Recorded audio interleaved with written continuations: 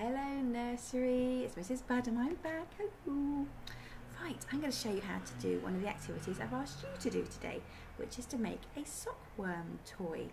So what I asked you to get hold of was an odd sock, which I've got, an odd sock, some paper, you don't need any more, some paper's about to go in my recycling bins, I'm going to use that. You need a pen, some glue and some scissors. Okay, right. So this is what we're going to do. So you start off holding the sock and you need your paper, waste paper, and you need to start scrunching or scrumping it up because that's what you're going to stuff your sock with. Alright, so it makes a big noise, it's quite good fun, it's good for those finger muscles. So you ready to scrumple it with me? Scrumple! So you scrumple one and you put it in the sock. That's number one. And here's another piece. Crumple up my paper, put it in my stick sock, push it right down to the bottom. There we go. Got two in there so far. And get another piece. Ready, steady, crumple. Let's see if we're halfway yet when I put this one in. Let's have a look. Yeah, I'd say we're halfway up the sock, aren't we? If we bend it, you can see it's the same. So we're halfway up the sock or down the sock. If you want to look at it. Right, another piece, ready, steady, crumple. So if we put three in to get halfway, we'll need another three, aren't we? So that's 1, 2, and one more, which I have already scrumpled, and we'll put that in. So let's see if it's full. Yeah, I'd say that was as full as I need it to be. So make sure it's right down to the bottom, and it's all in now. What's going to stop it from falling out? That's what we need our elastic band for. Here's the elastic band. There we go. So I'm going to put this on the end of the sock. It will stop all the paper from falling out. So you put it around and you have to twist it, put it back over the top, twist over the top, twist over the top, twist over. You might be able to do this yourselves. If not, ask your grown-up to help. But you can definitely do the scrumpling up of the paper and stuffing the sock. That's your job for sure. Okay, so now the elastic band's on, the paper can't fall out, so it's secure.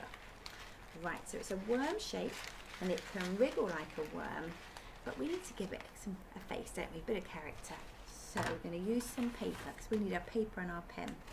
I'm actually going to use the glue lid as well, as we need to draw around the glue lid to get a circle shape. And we're going to make two eyes. So I'm drawing around that down here. You see my circle? Oh, it's a bit bright. I'm sat in front of the windows, it's a bit bright, but I have got a circle on there.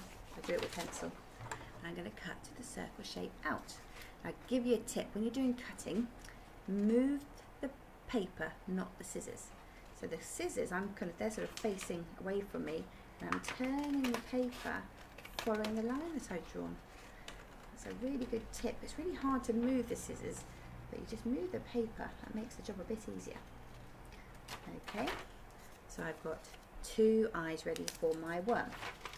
So I'm going to bring those eyes to life a bit by using my pen, and I'm going to draw two. See inside the eye, I've got a black pupil. I'm going to draw that on. Can you see? One on that eye, one on the other one. And also, if you want, you can add your eyelashes. You can add some eyelashes. Worms don't really have eyelashes, but this is a toy one, so we can kind of do what we want with it. Okay. So I'm going to put those eyelashes on. You can see what you think. You might want eyelashes, you might not. What do you think? I quite like the eyelashes. Right, then you need your glue, and you're going to stick your eyes onto your worm's head. There you go, that's one. And here's the other one. There we go. Now you might want to give your worm a mouth as well. As you make a mouth for a worm. So I get the paper back and I need to do a big smiley mouth shape. Do that. Smiley mouth. Put some more glue on it. Oh, sticking my fingers. Let's put the smiley mouth. Oh, we've got a really happy worm, haven't we? Yay! And this is Wiggly Woo from the song There's a Worm at the Bottom of My Garden. So I'm going to use it now and sing it with you. Alright, so when you make your worm, you can play with it and you can play games with it. You could play that in the garden or around the house, in the living room, in your bedroom, anywhere you want to play with your worm. You can get up to all sorts of adventures. Mine's a really happy one, isn't he? Right, so let's sing the worm song. There's a worm at the bottom of the garden, and his name is Wiggly Woo. There's a worm at the bottom of the garden, and all that he can do is wiggle all night and wiggle all day. No matter what the people might say, there's a worm at the bottom of the garden, and his name is Wiggly, wig, wig, wiggly, wig, wig, wiggly, woo. I hope you enjoyed that. Bye from me. Bye from Wiggly. See you later.